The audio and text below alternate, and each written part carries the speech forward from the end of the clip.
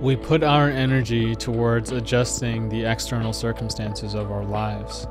Things come together, they fall apart, they come back together, and so on. And we keep tinkering, but despite our best efforts, there always seems to be unfinished business. And then someone comes along with a teaching of meditation or Dharma, and we meet with a radically different approach to life. We stop trying to fix everything. We turn inwards and start to work with or play with perception. And then everything begins to change. Brought to you by Meditate with Ranga, Playing with Perception invites you to open to the theater of experience and play.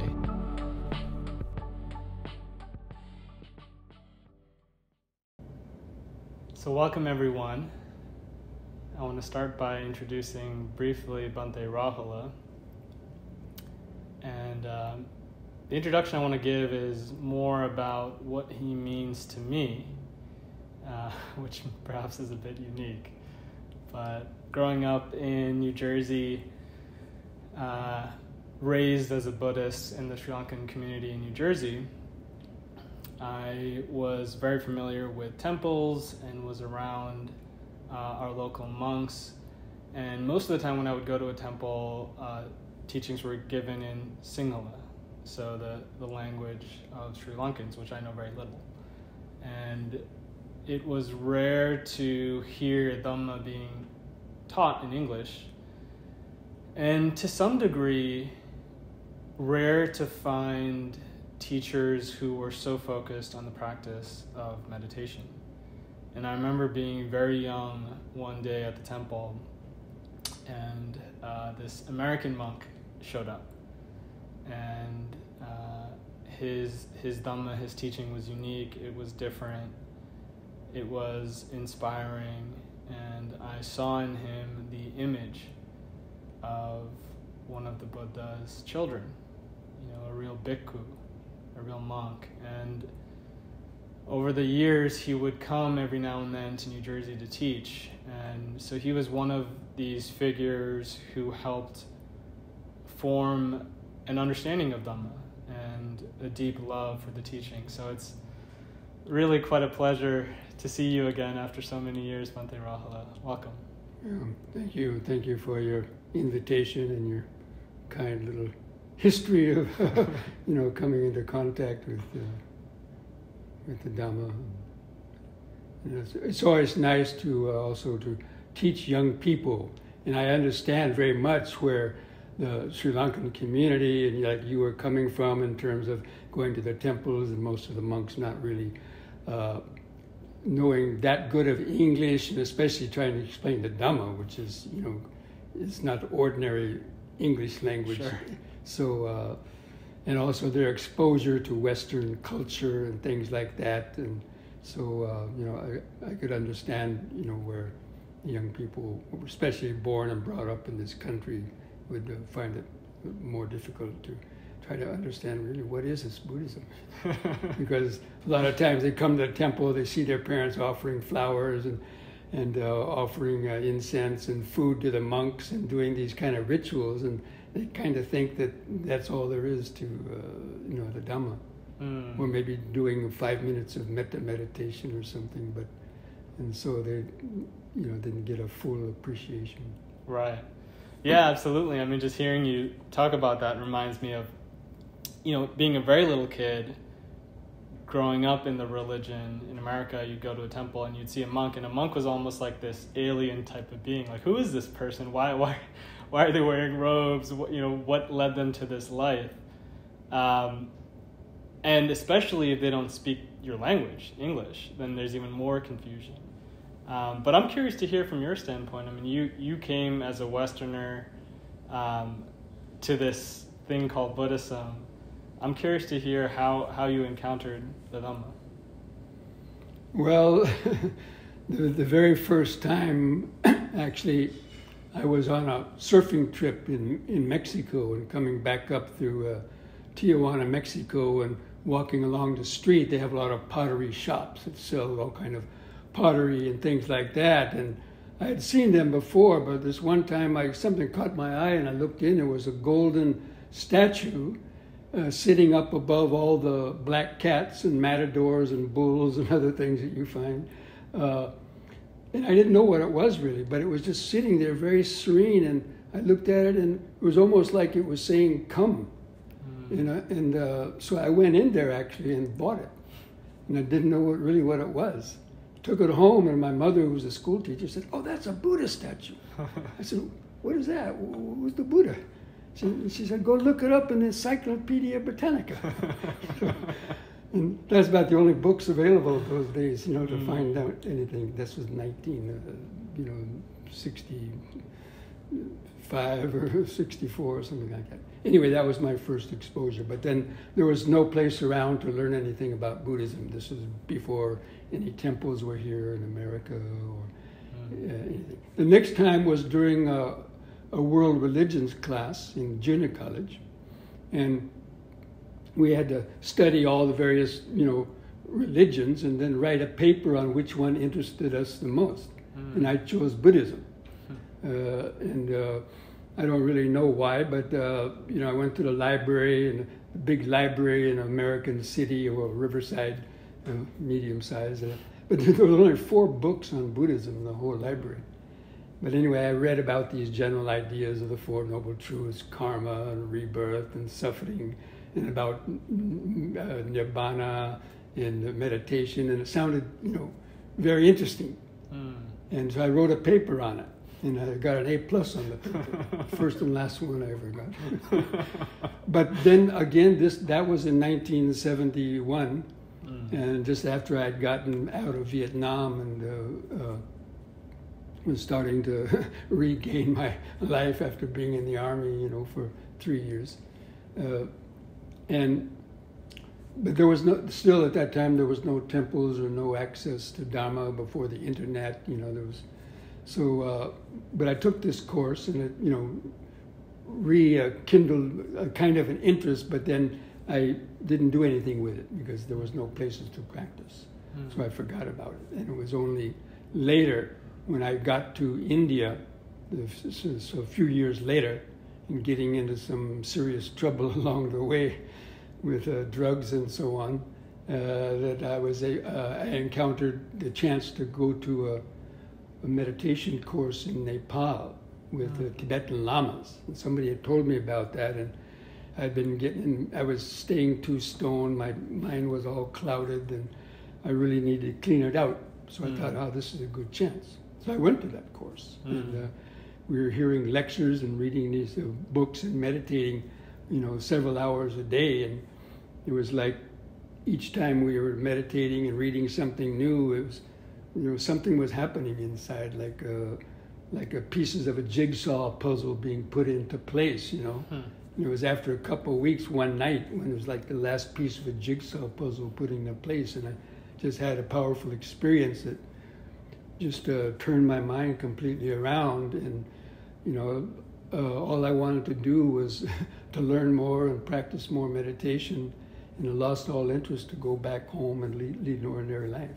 So that's what took me then to Sri Lanka, because people were talking about Sri Lanka being still a pristine kind of Buddhist country, and there's meditation centers where I could practice meditation. You could get a visa to stay there a longer time, and you know, people speak English down there because it had been an English, you know, colony before. So I went down there, and I wound up staying there for, you know, over 5 years, and wound up becoming a monk there. Wow. Yeah. It's quite a story. I want to take a step back to the first thing that you mentioned, and this is something that I still remember as a child, you recounting seeing this statue and how it called to you. How would you explain that? Well, it's difficult to explain. You know, it was just the peace and serenity of it, above all the riot of other colors and violence, you know, matadors sticking knife into bulls, what do you find in Mexico, and other things. So I don't know, just you know, just sitting above all that and just exuding some kind of peace. And I guess that's what attracted me to it. But now I understand probably that it was some awakening some memory of the past where maybe I had been a monk in a previous life, or at least knew something about the Dhamma. And it was, kind of trying to reawaken that. I don't know. But I took it home. But, I just kept it in my room. And, actually because I wasn't very religious in those days, so I used it as a hat rack to put my straw hat on. But every once in a while I was sitting on my bed and I'd kind of look at the Buddha sitting on the TV and look away, and but still there was no place to learn anywhere around. So that's the experience with that. And then when I left on my trip around the world, my parents wanted to clean out the room, so they put that out in the garden. That statue, when I came back, after many years, that kind of disintegrated. Oh wow! But it's interesting. I think I find a lot of practitioners, at some point along their story, it feels like something is pulling them along that they can't quite describe. So it's interesting. Yeah, well, even my whole trip to India, wasn't going to India seeking a guru like a lot of the people did back in the late 60s and early 70s. But at least on the surface, I had heard a lot of stories about the hippie trail, across Asia and to India and Nepal, and all the wonderful things happening there by talking to others who had come back. So that's what kind of interested me after being in the army for 3 years, kind of like cooped up in a prison. Then the freedom of just hitting the road and following the hippie trail, it was quite exotic idea. Sure.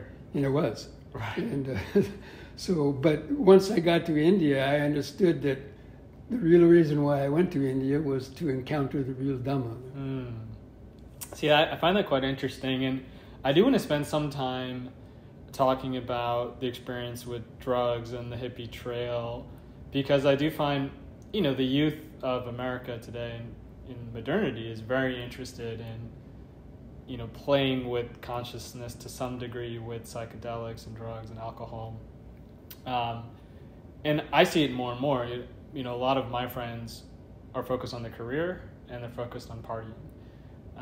And so even if there is an interest in meditation, it's hard to fit it in to those two areas. So I'm curious to hear, I'm actually very curious to understand, when you think back to your youth, at what point did you start to get interested in drugs and the hippie trail, as you call it? Well, it's when, smoking marijuana and LSD were getting popular in the, 1966, 67, the whole hippie movement, Haight-Ashbury. I was in California.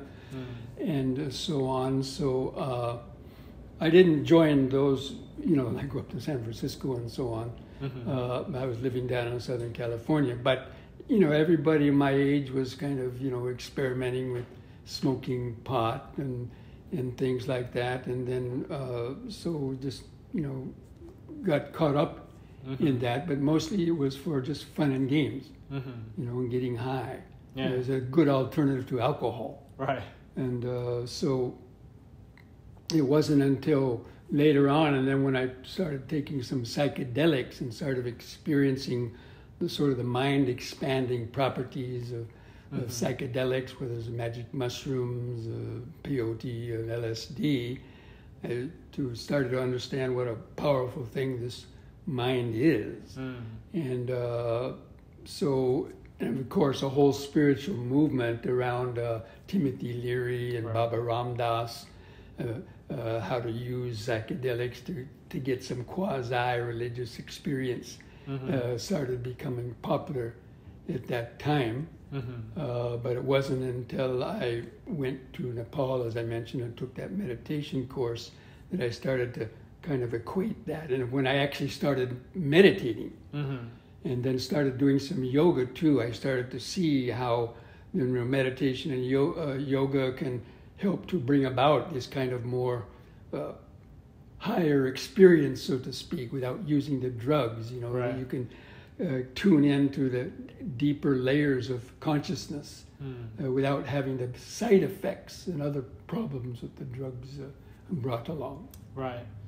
And I want to talk about the psychedelics and how that fits into this framework. But what advice would you give to people who their main drug of choice is marijuana, and they're kind of smoking every day or every other day?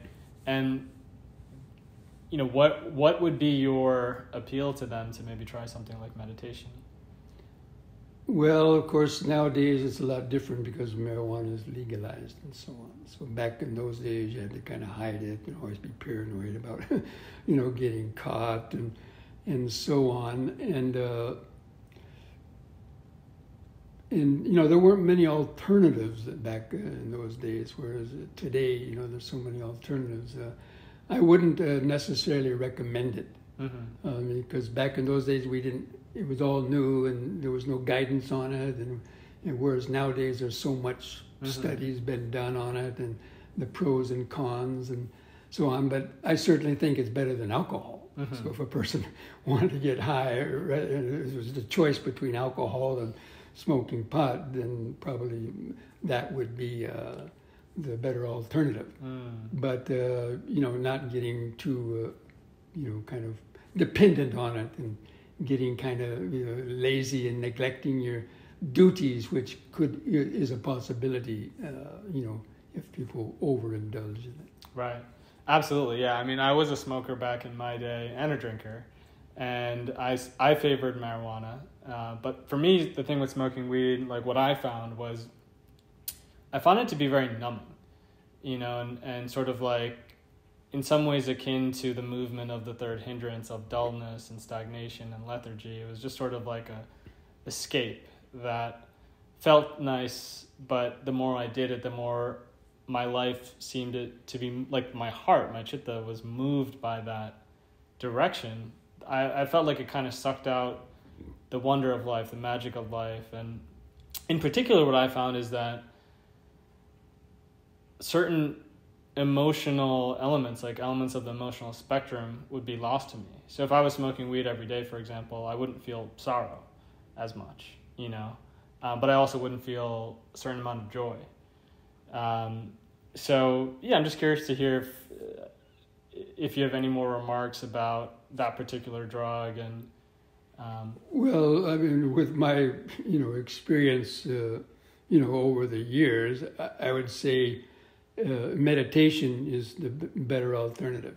Right. But meditation's takes a little bit longer than smoking a joint in 2 minutes. You're kind of okay.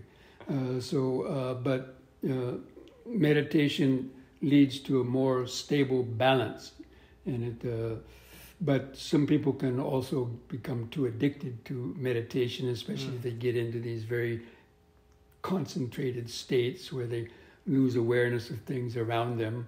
But it's a different type of experience.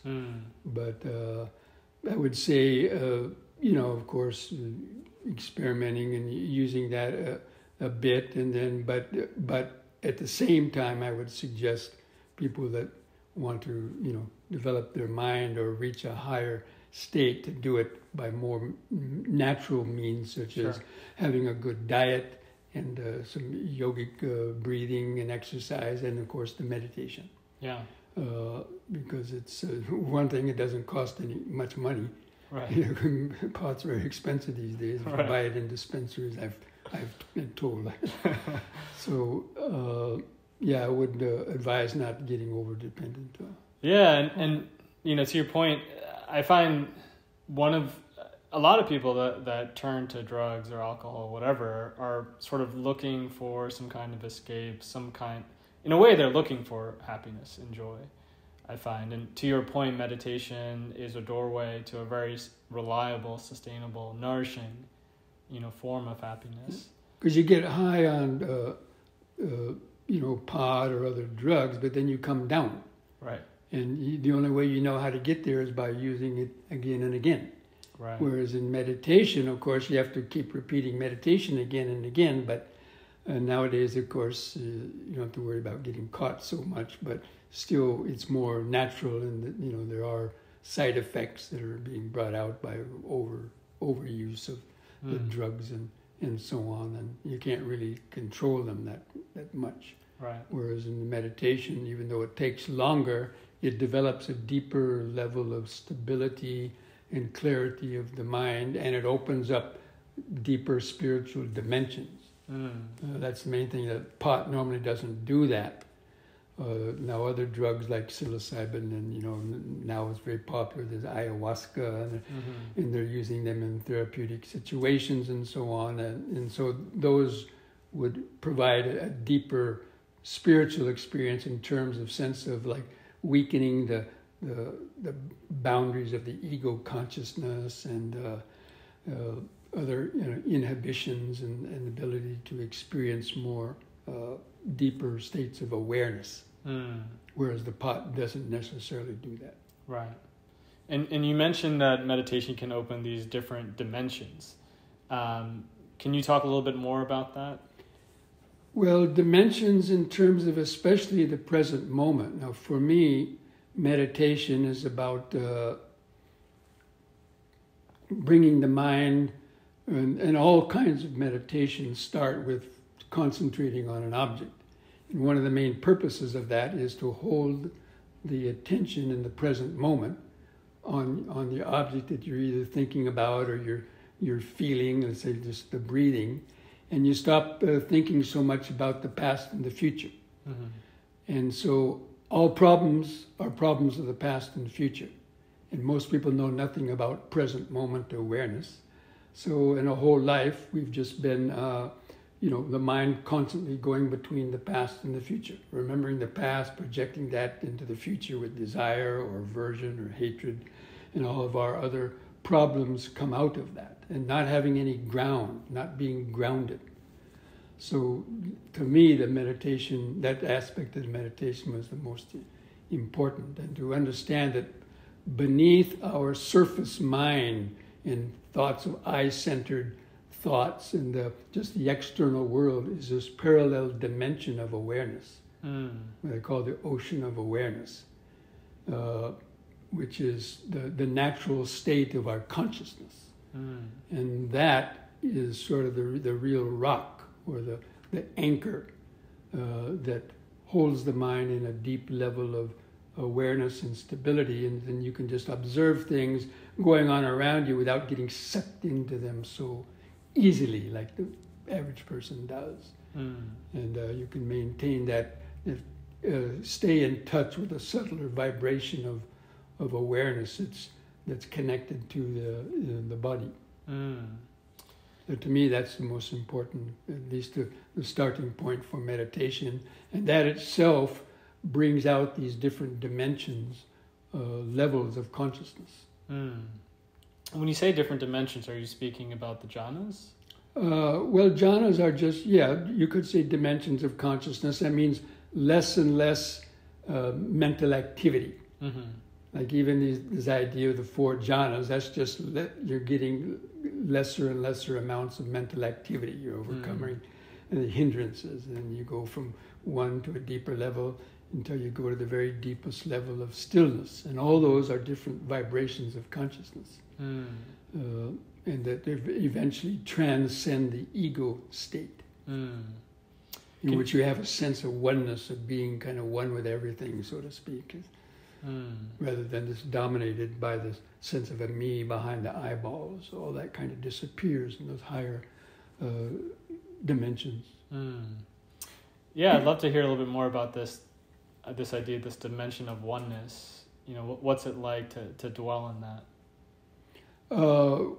Well, it's hard to explain it. That's why the Buddha, gave the steps on how to gradually reach that level.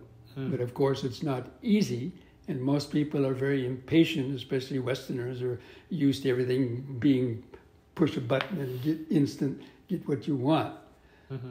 So, to take drugs, right? And then in 2 or 3 minutes, you're in some state. But meditation takes a lot longer to develop, and that's why not everybody has the patience or the time to devote to it, to develop that level of awareness. Right. Yeah, I think that's a critical point. I think for a lot of folks, when they hear about these different dimensions of being, there's a certain appeal, but there's also distance. Like that feels really far, that feels really difficult. And I'm sure a lot of people will want to know just exactly how difficult is that? Well, that depends on each person. Every person's mind is unique. Mm-hmm. The bodies are unique, as we know. DNA is not two people in the 7 billion people that have the same exact DNA, right? Mm-hmm. So the bodies are different, and the minds are different. Mm-hmm. And so people are going to respond to different things. Mm. And there's something involved, what we call karma, too, which means past conditioning that is affecting our ability to really be free, mm-hmm. and just repeating the same old things over and over and over again, like a mouse running around in one of those wheels, chasing its tail. And that's what most people's lives are. They're just caught up in their certain little routines. And they may have some moments of happiness and pleasure, but it's usually dependent on things that they bring in from the outside. Mm-hmm. And so those are always changing, and they're not very reliable. But in meditation, you learn to reach this deeper level of present moment awareness in which the mind gets detached from the automatic reactions, and you're more kind of centered. And things are going on, but you're less reactive. And so you can have a few moments to think, do I really need to shout back at that person? Do I need to flip that person the bird? Do I need to always scratch and itch everything? And you learn how to just watch and observe things coming in, and that's a very, very deep level. That's how that dimension you reach those, what you call dimension of awareness. I like to call it dimensions of awareness. That are subtler and subtler than just the gross sensory stimulations. Very interesting. And how important do you feel retreat is to reaching these states? Well, it's a daily practice is what's important. Even retreats are just like a crutch. But and retreats are like a battery charge. But if the daily practice, you have to keep up the battery charge. And so if a person who gradually develops a daily practice, where they're meditating maybe an hour in the morning, an hour in the evening, they know how to practice mindfulness in between and practice what I call M&Ms.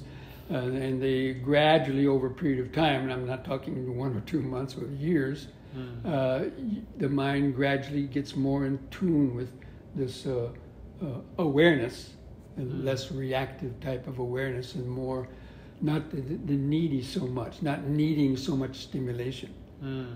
You can just sit and feel the blood pulsing in your arteries, or feel the subtle sensations, and be quite content just with listening and feeling that subtle life force of present moment awareness in the body. You could sit for hours just being absorbed. I mean, that's what jhana is, basically. You mentioned a couple of words over the last few minutes. You mentioned the word vibration, and just now life force. These are terms that are used in a lot of different sort of new age approaches. I'm wondering if you could add some precision to what you mean by these. Well, life force, of course, is a yogic term, and prana. So when you study yoga, you hear about the prana energy and so on, which is basically, it's like the subtle energy, electrical energy that keeps the cells of the body alive, and it keeps the growth of the body alive. And that's also an awareness. And I equate it with being, because this body, basically, what is this body made up of? We 150-pound body, but if you break it down, it's just billions of cells. If you break the cells down, it's just millions of molecules. Break the molecules down, it's just millions of atoms. And what are atoms made up of? Different electrons, right? And that's what creates all forms of matter, is basically the vibration of these electrons. How many are going around an atom determines whether it's going to be something solid, fluid, heat, motion. What's it's going to after millions and millions are accumulated, what's it going to be? A human body, an animal body, a tree, a rock, and so on. You know, through evolution, all this has come about. But it's the life force that basically is, it's aware, I equivalent with awareness itself, that present moment awareness, and it's a spark of life. So this is the foundation of yoga science, you know, which is called the cosmic awareness for one term, or and so on. But in yoga, through when you do yoga exercise and when you do deep, slow breathing, you're able to, and you get more centered in the body, you can feel this kind of life force. I mean, you can sit and just feel the whole body being like a Alka-Seltzer tablet dropped in water, you know, just, you know, and it's a very, very deep and organic feeling. You know, it's just that it's very, very natural, and the awareness that comes out of that. So it's interesting. So you're actually equating awareness and prana or chi. You're saying that they're sort of the same thing. Pretty much. Now, you know, other people might argue with me about it, but you know, I don't care to get into arguments. Sure. You know, we have to keep it fairly simple. I mean, this is talking about something that's very, very profound and deep. So I tend to try to keep it on a very basic, what people can at least have an idea. Oh, cool, that sounds. Sure. Check it out, and then as you go deeper and deeper into it, you start understanding the subtler nuances of it. Got it. So are you so that you're basically describing there's a way to tune into the subtle energy in the body that perhaps most people are not aware of? Yoga is yoga and Tai Chi, these Eastern disciplines, you know.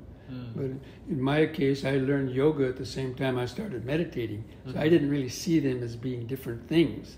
Where now people talk about Buddhist meditation is one thing and yoga is a different thing. I don't really see them necessarily as being that different, at least not in the beginning stages. Because, you know, the mind operates through the body. And, you know, if the body is plugged up and the energy isn't flowing freely in the body, or there's lots of pains in the body, then that's going to affect your ability to meditate and to get deeper into meditation. So the yoga helps to loosen up the body and get the energy moving, and so when you sit, you'll be able to sit more straight, and the meditation will hopefully then proceed much more smoothly. Rather than kind of beating your head against the wall or trying to deal with sleepiness, you know, the hindrances of sleepiness and you know, ill will and desire and restlessness, always wondering what time is it, you know, the meditation helps to get beneath that, you know, the concentration and awareness to, you know, transcend deeper than those surface, gross hindrances. So that's what you accomplish in meditation practice. The first level of it is learning how to weaken those hindrances through having an appropriate object to concentrate on. And doing yoga exercise and the breathing is one way of doing that, a very powerful way of initially getting you grounded in the body. Because most people are not grounded in the body. They're just totally spinning around in their brains. And that's what leads to almost all of our accidents and problems. Yeah, I love your emphasis on the body. I find it to be one that is, it's something that probably needs more attention. I think it's gaining more popularity nowadays in Dharma, but it is still rare to find meditators giving time to things like Tai Chi or Qigong and yoga, and it's something I've started to implement in my practice, but it's curious to see for you from the very beginning, based on your travels, you had both of them. So I'm wondering if you could speak a little bit more about how the two might complement each other. You spoke of how yoga can sort of align the energy in the body to feel more pleasurable and allow for a home for awareness. I'm curious to hear if there's more to that. I had a teacher tell me recently that the Buddha had said that we touch Nibbana through the body. Which I found to be extremely interesting and enigmatic. So I'm curious if you could speak more about the importance of the body. Well, that's a whole Dhamma talk in itself. It's because our consciousness or awareness is in every cell.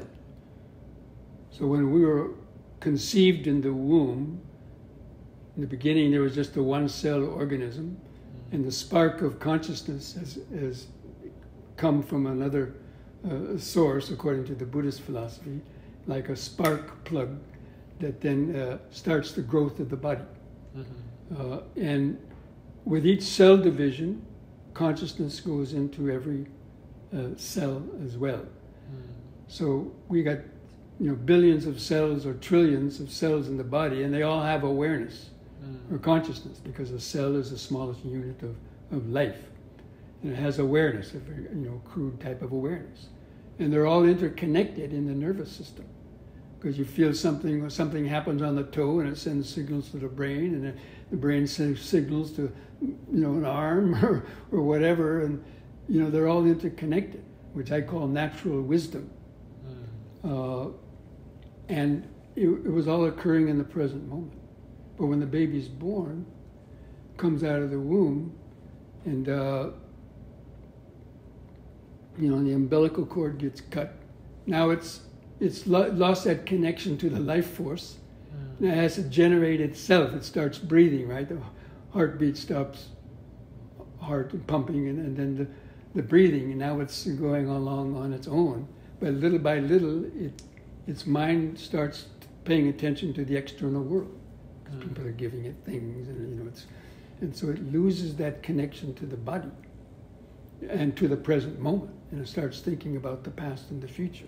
This is over several year period as the baby's growing up, and then it never regains that connection to the body. The only time most people feel the body is when they stub their toe or cut their finger, or they're looking in the mirror and combing their hair, or whatever. They get sick. But generally during the day, we're just, the whole day, from the moment you wake up, oh, got to get to work, got to do this. The mind is a jump ahead of the body. And that's the cause of so many problems and accidents, and why people then get anxious, because they've lost that groundedness and that connection to the present moment. So yoga is the way of doing that. Because when you do yoga exercise, you concentrate on the postures, you're doing deep, slow breathing. It also helps keep your mind focused in the body, and also oxygenating the cells. The cells live off the oxygen, right? But it's a known fact that most people only breathe 1/10 of their lung capacity. And because we don't get much exercise, especially in modern days, sedentary lives and so on, and people, they're stiff. Even young people are stiff. I'm 75 years old, but I'm flexible than most 12-year-old kids. So that means the life force can't flow freely, completely through the body, and to keep all the cells of the body charged up. And so therefore they suffer on account of that, with pain. Much pain is because of the energy not flowing through the joints. People are so stiff, their joints are achy, and it's hard to meditate if your body's full of pain. So by doing yoga exercise in the proper way, getting the life force more moving and so on. And our diet also is very important, because the foods we eat become our body, and we all know that. So it's a holistic thing, Yoga is a kind of holistic science. But for myself, I prefer the Buddhist type of meditation, my own practice. Even though I was learning yoga and Buddhism at the same time, I was using the yoga for the bodily, the helps for the body, and the breathing and the exercises and so on. But the Buddha's methods of meditation I found more useful than some of the yogic methods that were primarily just concentration techniques. Is there a particular split of, let's say, X% of your time that you would recommend putting towards Buddhist meditation, and then maybe a different percentage towards yoga? Is there any recommendation like that? Recommendation is, maybe do 15 or 20 minutes of yoga, and then sit for 40 or 45 minutes or more of meditation. So every practice would be preceded by a little bit of yoga. That's what I do. Very and in my interesting. retreats, I always do that too. Interesting. Not the morning and the evening especially, and other times I'm doing that. Very Because to me, I don't see it different than the meditation. Right. because Buddhist meditation starts with the 4 foundations of mindfulness. That was the Buddha's main teaching, right? On meditation. Right. And it starts with mindfulness of breathing, and then you use the breathing to get the mind to the body, but then the body itself becomes your focus, feeling the sensations in the body. Seeing the body as just cells and molecules vibrating and contemplating the impermanence and change and getting really grounded in the sensations in the body. And then that leads into the Vedanupasana, the other levels of the mind, observing the mind and activities of the mind more deeply. But the body is the gateway. I also call the body as the gateway to the mind. Yeah, I think that's a very interesting concept that's a little foreign to a lot of Westerners. They think of the mind as just like the brain or something like that. But to feel that, this body is endowed with chitta, like the chitta being the heart or mind, is somehow a physical aspect, or has a physical aspect, at least for me, has felt very helpful.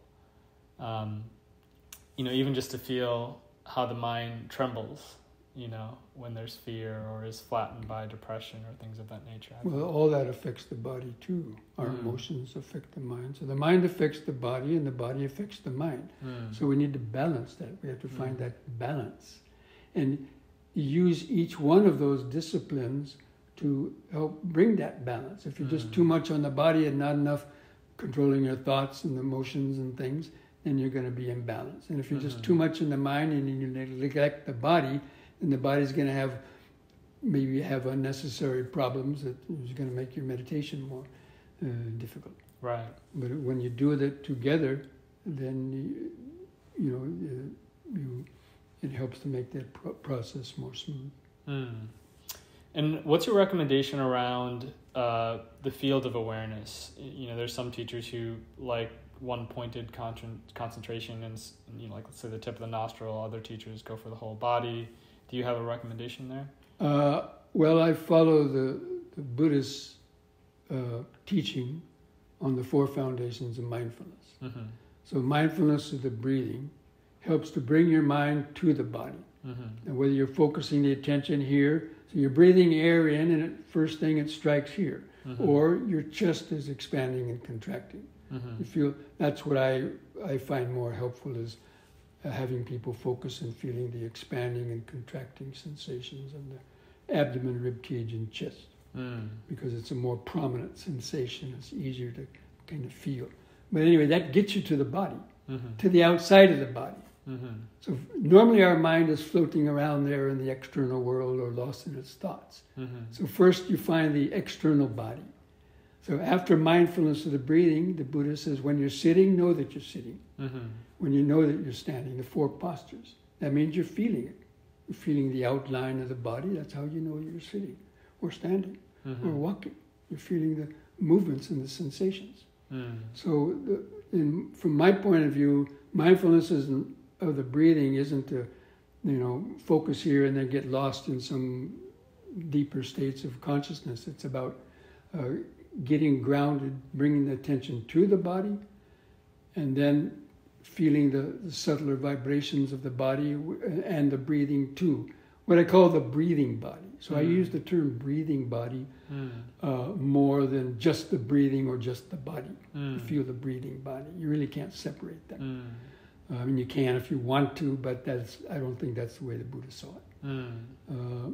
And then once you get grounded in the body, and in seeing, you develop a certain detachment to it too, knowing that it's just impermanent and not using the body, just seeing the body as a vehicle for developing the mind, and understanding the purpose of what life is, what this body is useful to, and as a grounding to the present moment.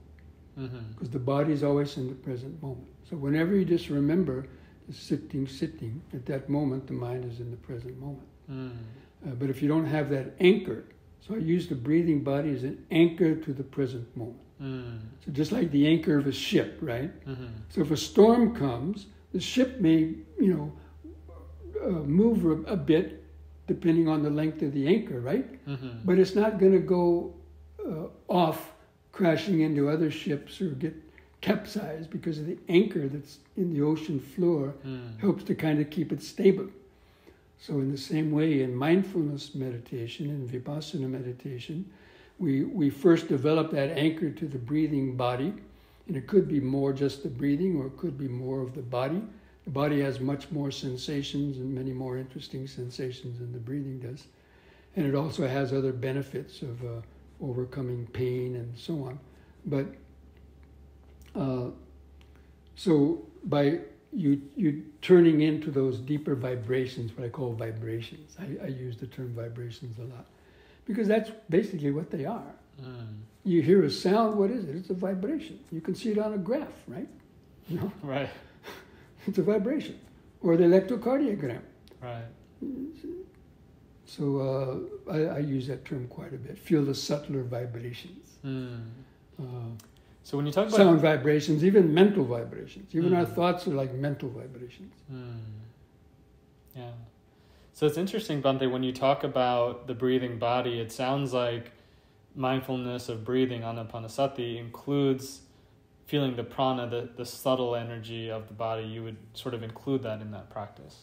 Well, you can, or you can exclude. There's different ways of practicing. Like if you focus your attention just here, you don't feel so much of the body, because it requires, you get that kind of drawn, it's only a tiny little spot, you know, Right. and then people see a nimitta of light, for example, and they want to focus on that, and then sometimes they lose the feeling of the body and so on.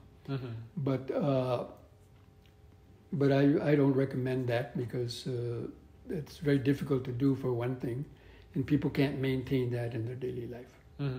But using the breathing, once you feel the breathing, then you start feeling the sensations coming and going around the breathing. So the breathing is there in the center, but at the same time, you're not getting sucked into a tiny spot, but you're keeping the awareness more open, and you can feel sensations on your face, you can feel some little itchy sensations, the heart beating or the blood pulsing, and you can move your attention down through the body and just feeling all the subtle sensations in the body. But the breathing is always there in the center to keep a certain level of stability. So you can be aware of so many things even going on simultaneously. And that's what awareness is. And that's the beginning of observing impermanence. You see how quickly different sensations are arising and vanishing all over. You can notice pleasant sensations, painful sensations, and you see how just this body is just a mass of organic, an organic organism, and you can just sit there and watch it and feel it, and really be grounded in that and feeling subtler and subtler and subtler levels. Till at some point the feeling of a solid body may disappear. And you just feel like you're still feeling the sensations, but it's no longer connected with the idea of a body in a certain shape, or even that this body belongs to me. Those are different levels of awareness. Now, that's what I mean by different dimensions of awareness. We're aware of the external world. Then you're aware of just the world of the body, the inner body, feeling the sensations. And then ultimately, if you go deeper and deeper, even the feeling of a body will disappear, and there'll just be these subtle vibrations, and even sound vibrations and thought movements. Everything is just a vibration, and that helps to erase the sense of me, because the sense of I remains there strong because of its identification with these various sensations in the past and the future, and the memory of these sensations. But in the deeper levels of meditation, you're no longer paying attention to these sensations. Therefore, the past and the present of that sound or that part of the body or that thought no longer registers in the brain, and so you transcend. Actually, meditation is a transcendental meditation. You're transcending from deeper levels of consciousness to subtler and subtler levels that then become awareness. I make a distinction between consciousness and awareness. And it's that point when the mind stops letting go of its grasping at everything and fretting, and it reaches that deeper calm level, and the sense of the self is not so active, and it's more expansive, and you can feel so many sensations coming and going without reacting. That's what I call the development of awareness. Would you describe that as pleasurable? Oh, yes. Because it's not thinking of the past or future. That's the natural happiness, is present moment awareness. Because all unhappiness or unhappiness is dependent on remembering the past or future, or identifying with yourself. Oh, I'm unhappy. My friend died. Now I'm lonely. Whatever, you know? Yeah. Or the needy. I can't get what I want.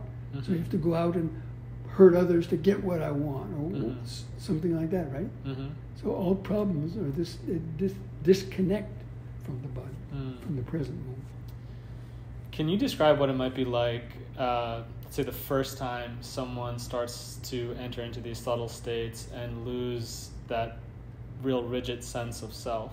It can be scary for people. You know, a lot of people kind of panic and freak out because they don't know what's happening. They're afraid of the unknown. It's like a rug being pulled out from underneath your feet. So a lot of people, they get pulled back too soon because they can't just relax and go into it. Now, of course, you get used to it once you... That's the problem with the psychedelics. The psychedelics cause these hippies, including myself, to lose a sense of the self too quickly before they really understood what's going on. They freaked out. Or they jumped off a building because they thought they could fly. Right. Or stand in front of a train thinking they could stop a train. These are stories back in the 60s, you know? Sure. It's because they were deluded. You know, they didn't understand what was happening in their mind, that these were just sensations and not taking them for real, and all those problems developed. So that's the danger of entering these meditation states without the proper preparation. Got it. And you talked about, going to the army, being a hippie for a while, and then you go to your first sort of retreat meditation center, and you described some sort of experience where you said things kind of flipped. Could you talk a little bit more about that experience? You know, it's very difficult to put it into words because it happens so fast. But as I was saying, each time I heard a lecture by the Lama, it was interesting. My first meditation course was a 1-month meditation course. Now here in the States, if you say, "Oh, come to a weekend meditation course," people, "What? 2 days without talking? 2 days? Oh my God!" You know, right. They worry and fret over just a 1-day meditation. Right. But somebody said 1 month meditation. I didn't even think about it. Right. I just, okay, no sweat, let's go. Don't think about it. Wow. If you start thinking about it, then you're get freaked out. Yeah. So anyway, as I was mentioning, each day we'd hear different lectures on different topics. Standard Dhamma, Four Noble Truths, Eightfold Path, greed, hatred, and delusion, karma, rebirth, suffering, and of course meditation, nirvana, and so on. And so I kind of remembered some of this from the courses that I took in world religion and so on. Right.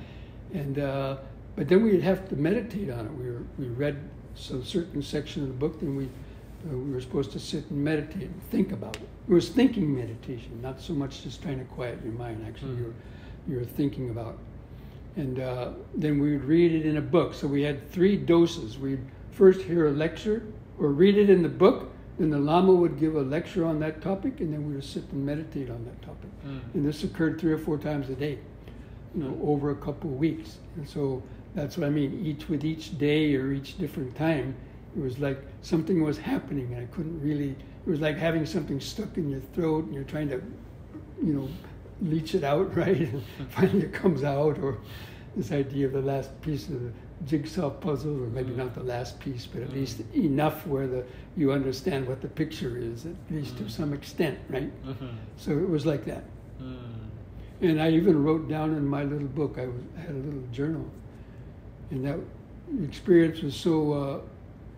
It was during the night. It wasn't even meditation. I was listening to a talk, and it was just like I went into almost like a mental shock, and I was just thinking to myself, I've been ignorant my whole life.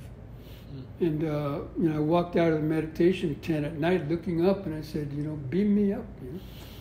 Like, what am I doing here on earth? Something like that, you know. But then the next day I wrote down in my little booklet, today is the first day of the rest of my life. Wow. Today I'm reborn. Wow. It was that powerful. That's what I actually wrote down. Wow. It's amazing. And a lot of people have these experiences, but then they kind of wear off, and they kind of just, you know, don't really get into it whole hog, you know. But right. I just, for some reason, I guess it's my past karma or whatever. Mm-hmm. You know, I, you know, decided, you know, probably become a monk, you know.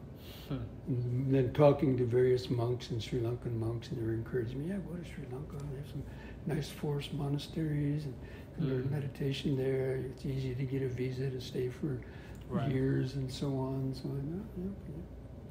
And would you attribute any of that experience to the talk you were listening to, the topic, in any way? It was an accumulation of all of those. As I mentioned, each talk was like one more piece of a puzzle getting put in. I see. And that one particular one was just, you know, a certain topic. Other ones about karma and about all religions lead to the same goal or something. I don't know. I can't even remember clearly. But. And in that moment, did the mind kind of enter into these more... Because you weren't even meditating, as you mentioned. No, it was just like an explosion. I didn't enter those states, as I mentioned. Wow. What was mentioned earlier. So you're just sort of awake, listening something, and then boom, it just sort of comes. I was very concentrated on what he was saying, you know. Mm-hmm. Right. That's why if you're listening to a Dhamma talk, you know, you're not thinking about other things, you know, because it's so interesting. Sure. Because all this was fairly new. And it was like, I think it unplugged something, as I mentioned, maybe a past life experience. Maybe I was a monk in a past life, or at least had contact with the Dhamma. And hearing these things, it was, you know, something was kind of shaken loose inside and wanted to come out and make contact. But it just took, you know, the skillful teachings of the Lama and the whole situation of that course. It was a very exotic place, you know, and so on. It's a beautiful image to, you know, for me to think about you and your youth coming outside, looking up at the stars, and, you know, feeling like some real transformation had occurred. Yeah, I mean, that euphoria wore off, you know, after some days, but the desire to learn more didn't go off. Did you feel that there was like any immediate insight from that experience that you would explain, or was it more just the insight that I've been ignorant my whole life? That was the insight. That was the insight. Whatever it was. I see. Yeah, that makes a lot of sense. And you talk about becoming a monk. Did that happen in Sri Lanka, or? Yeah. The first stage of my monk, becoming a novice monk. I see. In 1975. And I'm curious if you'd want to share any words to someone out there who's maybe considering becoming a monk. Well, you know, times are different now. And, you know, there's plenty of places where people could learn Dhamma, and monasteries where one could go, and then, you know, depending on, you know, the particular monastery, or you have to spend time, you know, in the monastery or the temple, you know, and you have to get to know the monks, and they, you know, see your behavior, your character, and usually you have to wait some time and, you know, doing service to the center and so on, and then at some point it's up to the head of that temple or center, the teacher, to decide whether, you know, to have you ordained, or if they have the ability to do that. Or they might recommend you going to Sri Lanka or Thailand or someplace else and getting ordained over there. So every person's case is unique. But here, at least, there is the chance to get ordained in, you know, a number of different places here in America, whereas in my day it wasn't. And how important do you feel ordination is versus staying a lay practitioner on the path? Well, it provides the environment to focus most of your time on practice or studying the Dhamma, whereas lay life, you get pulled in different directions, especially if you get caught up in family and relationships and then job and having to earn money and so on. So all that dilutes the mind's power to, spend more time just focusing on learning and meditating. And what do you remember about the day of your ordination? Well, I have a photo taken just, 30 minutes after I put on the robe in Sri Lanka, and I had a super big grin on my face. I'd love to see that photo sometime. That sounds great. Thank you so much for watching. And if you want to learn more and get some free resources, check out my website, meditatewithranga.com.